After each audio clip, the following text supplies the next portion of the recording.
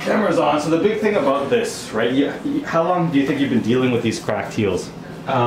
It's probably been, honestly, all my life, but it's only been like this bad, I would say, ever since I started working for the company I work for now. And we're just like making cars, you're on your feet pretty much all day. And that is the whole issue. So we talked about it. Cracked heels happen because of two things.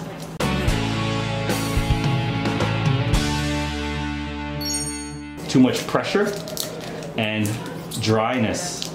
And so if we have too much pressure, we get this hard skin, and that pressure will cause, well, the hard skin buildup will cause the skin to snap, and then the moisturizer cannot get in. So that's why these cracks don't sometimes get better. We're gonna go nice and slow. If anything's too sensitive, you let me know. And it's just the physical scraping to get it down to the healthier part so the cracks can heal, reducing the pressure on the heel, and then the body can get better.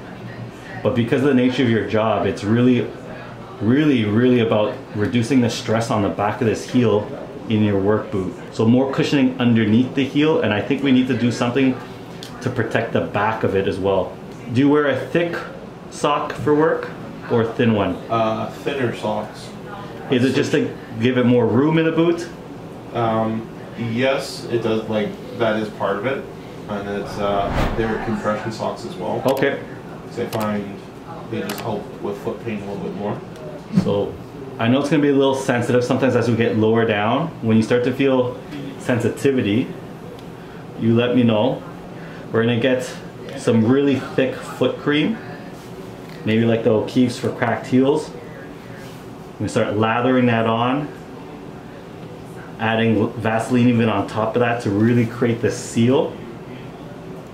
You keep up with the buffing, with the pumice stone, maybe something more aggressive. We come back in 6 to 8 weeks, keep cleaning it up. You have the indoor slipper to reduce more pressure at home, maybe adding an extra gel cushion in your work boot, and we try to get these heels to close up. Now, do you think orthotics would be a good thing for me? In terms of orthotics fixing a cracked heel, no. They won't fix the cracked heel because this again is the pressure from just the amount of weight that the foot is carrying and the nature of your job and the boot itself. But what orthotics can help for you is because you're on your feet a lot, it does help reduce foot stress and foot pain. So that is a thing that can definitely help. I'll let you know if it hurts. Okay. I'm not a shy person about those kinds of things. That's good, because if it hurts, right? Just let me know.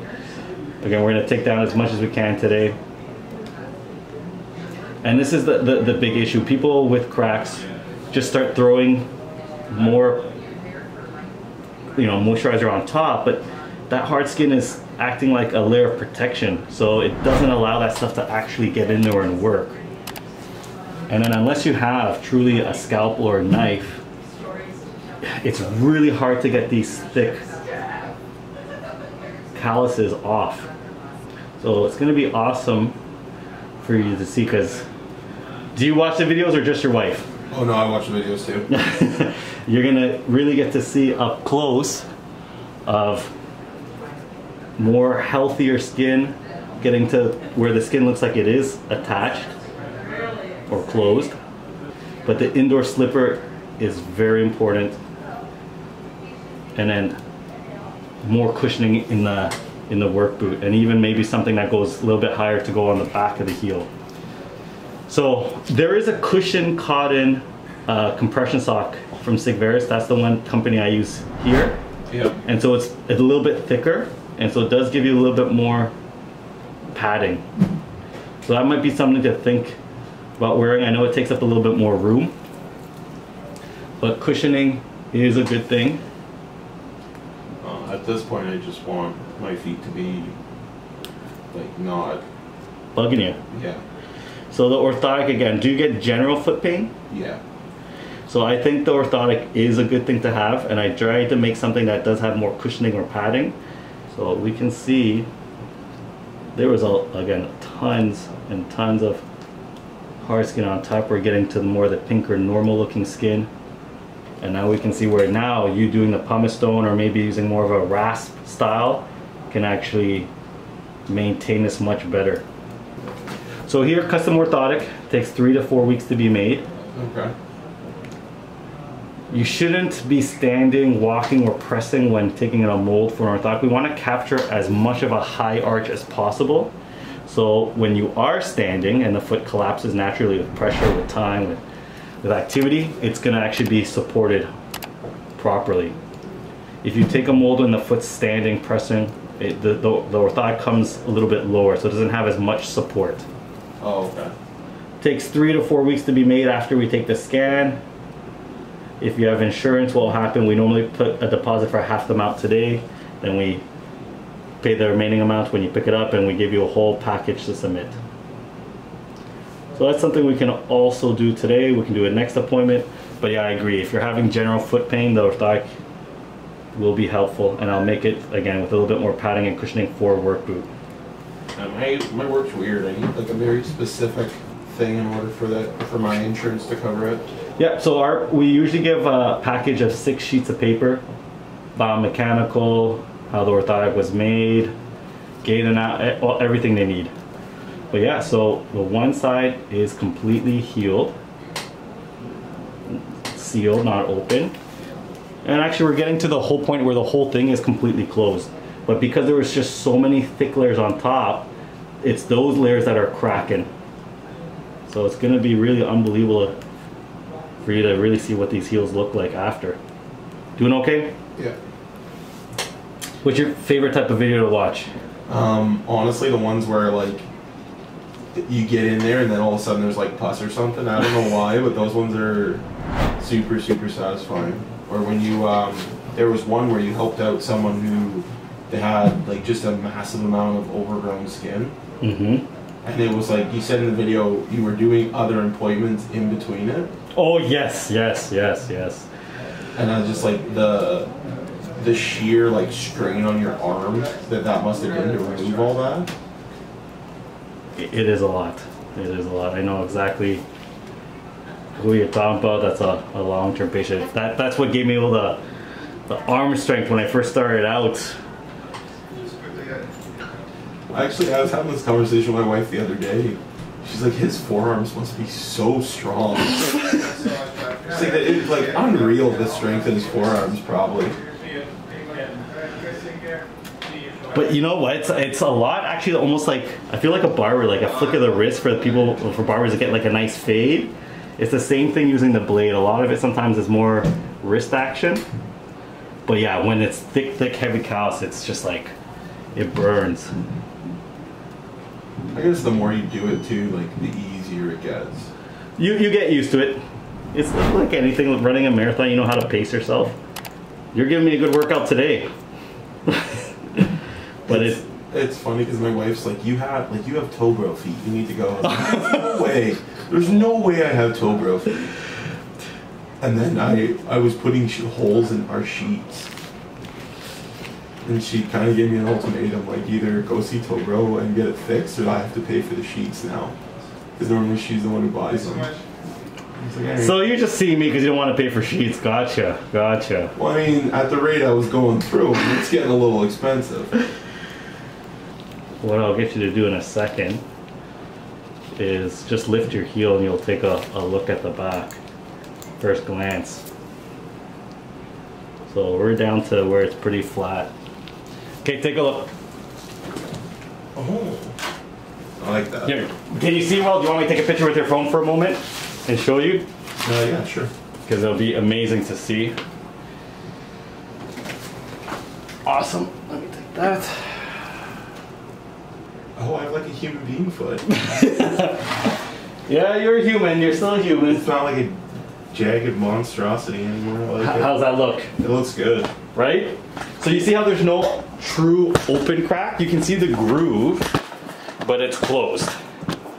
And so now the medicine can actually get in there and, or the cream to actually work. That's the big thing. The moisturizer could not get in there. But this is the issue. The moment, let's say we stop buffing down that hard skin and it starts to build up again, or we're not removing the pressure, we're going to be in the exact same boat. So it's just one of these things, you always have to be very mindful of the footwear you're using that has a lot of cushioning and padding, and that we're always maintaining it, unfortunately, a little bit on your own, but a little bit here as well, both. But it looks so good. So again, that didn't hurt at all? No. Were you nervous about this hurting? Not really. It's one of those things, like, I've seen you work, so I'm pretty sure you're not gonna like mangle me. So not too bad. Yeah. And it's like, even if it hurts a little bit, the pain that I'm in normally in a day will be relieved, right? So. But yeah, it looks amazing, right? The other foot. It's all the way down to where the skin is attached. So I think maybe switching to the more cushioned cotton compression sock that has a little bit more padding in the heel, and somehow like it's a crazy contraption. Have you ever seen those like gel heel cushions that slip on? I have. I know the problem is going to make the shoe very tight, but we need something that's going to cushion the back of the heel as well, because it's just rubbing against the shoe. And no one's ever taken it down like that before, correct? No. Have you ever seen another foot specialist for this? I was supposed to see one just before COVID. Yep. And then it never happened. And then it was like, I'd call to reschedule, and then they would call me when I was at work, and then it just was like a back and forth thing. And then finally just was frustrated enough that I was like, you know what, it is what it is. So the crack seems much bigger on the right foot. And so to me, that's just your heavier foot that you're putting more pressure on, standing, maybe leaning more on it. So if we were to maybe even out the pressure a little bit as well, that would also help. I spend most of my time like at work building the right side of the car, so that could have something to do with it, because I'm turning to a specific way more frequently than the other way. Do you twist or pivot a lot? I pivot quite a bit, yeah. So the twisting in the boot, that movement definitely causes a lot of people to get lots of calluses, corns, hard skin because of the friction inside. So I know it's a lot of wasted energy, but sometimes moving the whole foot a little bit better, or finding a way where it's not twisting as much, could potentially help really reduce how much it builds up.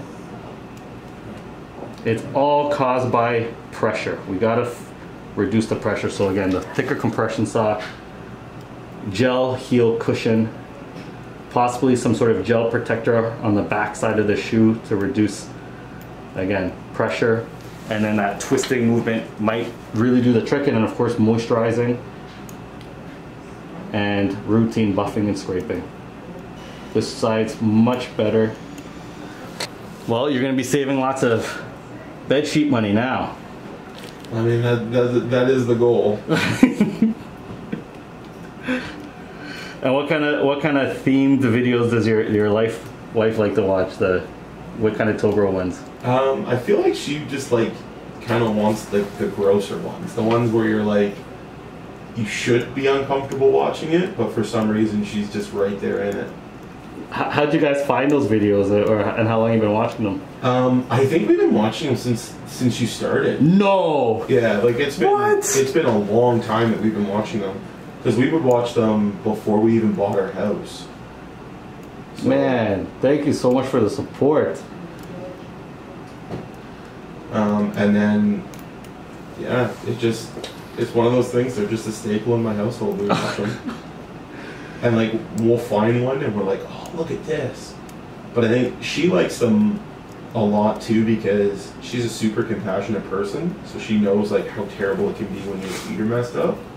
So like watching someone go from like a condition where they're in so much pain to a place where they're like not in pain anymore is really, that's like, I think the satisfying part for her.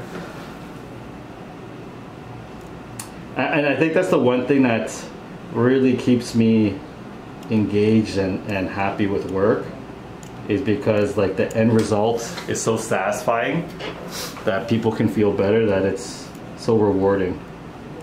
I enjoy it. But everything's looking really good. Actually, now you ask, I think I remember the first video that got us started.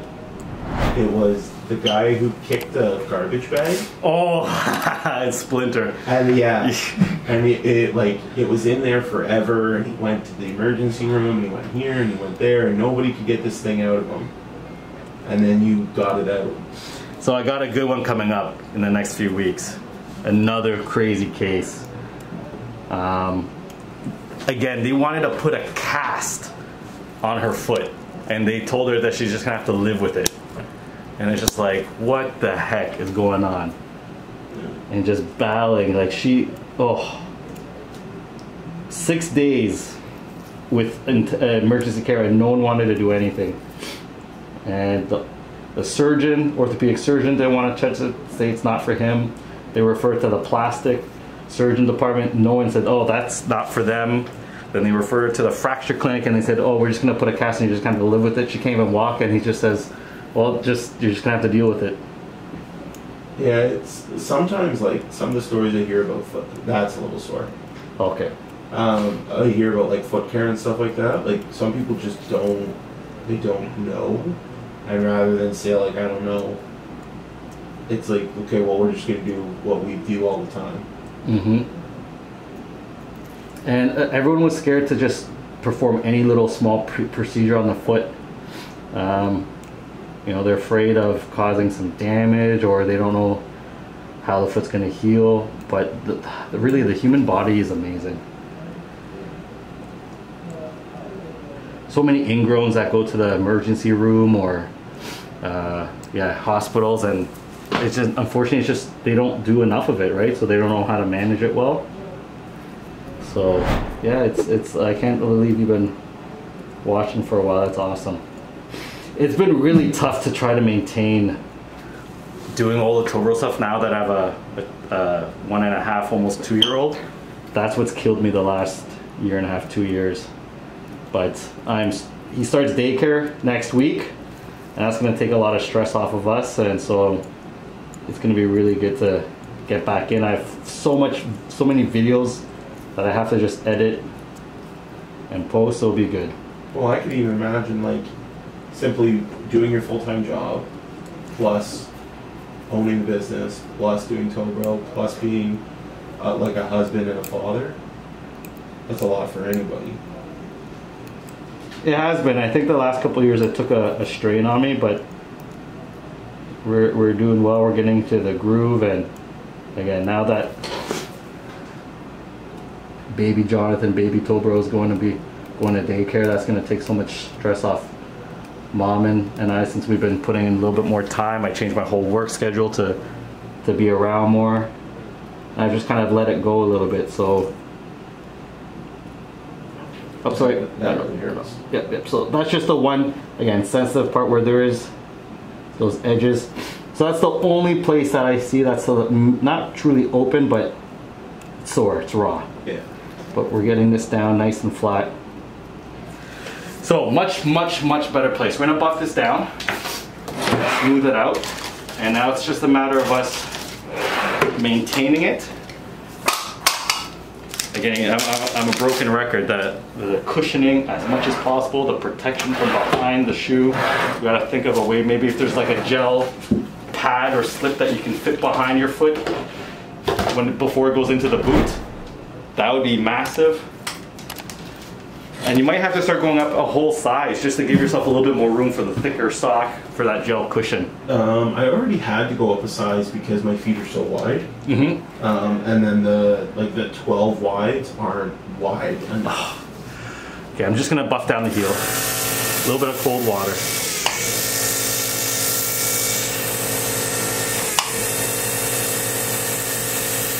And so if you're feeling good in the boot, great, but if you have to go up again, I think as long as you're you're tying the laces snug, so the foot's not moving around, that's also very important, then you'll be okay. but I think you should go for the thickened sock and maybe even like a gel cushion that goes just in this area here. Okay. In between the sock and the back of the boot, just to reduce any sort of friction. And again, thinking about to do the orthotic when we're able to. I know a little ticklish, you okay? So ticklish. But oh, it looks amazing, amazing, amazing, amazing. So you'll see in the video, and you'll see when you get home if your wife ever takes a picture, the skin's very cloudy, okay? And it's kind of bubbly. And some people might think it looks like a little warty, and it has these little black dots, but it's not. So this is actually, think of it like scar tissue. Like you said, you've had these for so long, your whole life, that pressure has changed the skin, physically changed it. It's become thicker and tougher. Scar tissue does not stretch as much, so that's why even a little bit of pressure will cause a lot of hard skin to build up. So this is why maintenance is huge. The other one.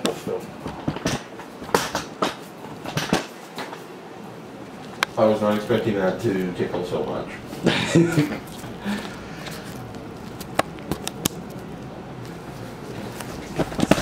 So you're gonna start your son off with the same job you had when you were a kid? Have him wash the feet? Oh my gosh. You know, I'm definitely gonna make him come to work and help me out. And the best part, he can't say anything because I had to do it. I completely agree. He's like, do you know what Grandpa made me do? At least I'm giving you gloves, little Jonathan. I had no gloves back in the day. So, it is kind of crazy the things that were done like without like. Yeah. Oh, let me take this down. A lot of foot specialists back in the day would be buffing. I know it's gonna be really ticklish. Would be buffing down fungal nails with no mask, and fungal dust in the air really caused a lot of people to get lung cancer. So podiatry in the States is like ranked, I think, top 5 for one of the most dangerous professions, because the dust and particles that we could potentially be breathing in are pretty harmful. So yeah, back in the day, no mask, no nothing. I remember being a kid and my orthodontist would work without gloves. That's crazy, right? And he'd wash his hands ahead of time, but he would always work without gloves. Yeah. And now looking back on it, I was like, that man put his bare hands in my mouth. He had no idea where I was or what I was doing. And that's the thing, right? It's not just about where they're coming from. It's like, well, who are they doing it to, right? Okay, that looks amazing. So let me put some moisturizer on there. So this is a great first start. We got to go very, very low, even in the first appointment. So now it's just a matter of maintaining it. But you'll see that the tissue is a little bit different. And this is a sign that the tissue has been scarred and changed over all these years of pressure. So it is going to be very much prone to the hard skin buildup. But now that we've gone it to a different level, it's going to feel very different. How's this just feel me just feeling this area? It feels weird. Like, it feels so much more sensitive than it has ever before, because usually there's a couple spots where I just don't feel anything. Like, I can feel if I push on it, but I don't feel like a touch or anything like that. And I guess that's just because that's all the dead skin, right? So we want to keep it this flat all the time. So when you get home, tell wife to take lots of pictures. Just have an idea. You're going to get yourself a nice thick indoor slipper or flip-flop to protect those heels, cushion them all the time. Summertime, you shouldn't ever go out with just like a normal flip-flop. Everything has to be super thick, padded, and soft. You're wearing a good shoe now. We always want a good running shoe. As much as you can, it has a really thick shock-absorbing sole. And that's that.